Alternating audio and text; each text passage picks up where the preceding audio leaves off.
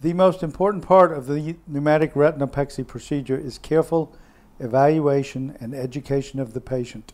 The eye evaluation should include indirect ophthalmoscopy with scleral depression to find the causative tears and also to look for other tears that might cause the operation to fail. Subconjunctival anesthesia is adequate for pneumatic retinopexy. The site of the gas injection and the site for any cryopexy needs to be anesthetized. We use a small amount of 2% xylocaine.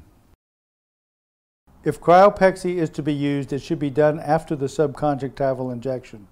Transconjunctival cryopexy is applied using visualization with the indirect ophthalmoscope.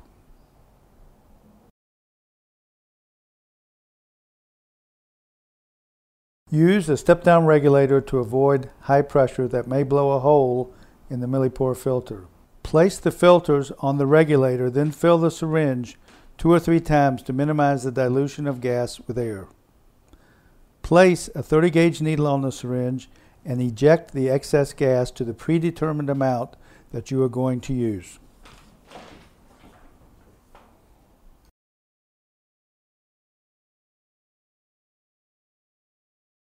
Use a sterile drape for the procedure, like you would for injection of pharmaceuticals.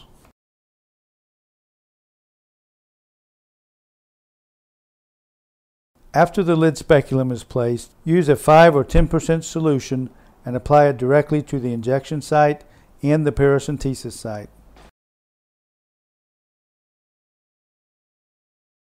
Use a 27 or 30 gauge needle and aspirate 0.2 milliliter of aqueous. The needle should be placed over the iris to avoid damage to the lens. I prefer a passive paracentesis as explained in the text.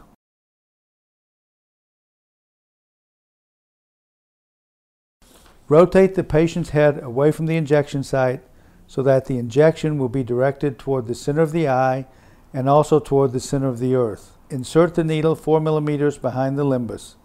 The needle should go in more than halfway and then be retracted so that about 7 or 8 millimeters is outside the eye. This can be measured with a caliper. A smooth, even injection is then carried out in order to get a single bubble. After the injection, rotate the eye so that the bubble is away from the injection site.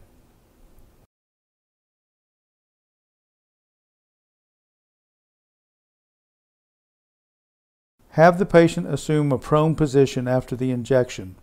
This pushes the subretinal fluid away from the macula. If the tear is large, you can force some of the subretinal fluid back into the vitreous.